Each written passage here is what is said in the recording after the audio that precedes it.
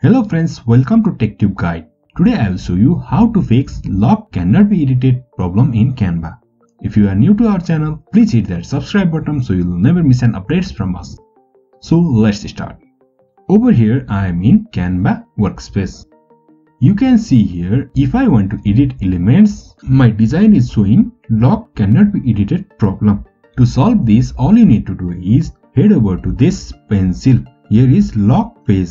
Click on this and again click on this. You can see the key over here is unlocked. Then now let's choose this element and see our elements is moving. Now if I double click over here and write plumbing, plumbing, you can see here our problem of showing lock cannot be edited is solved.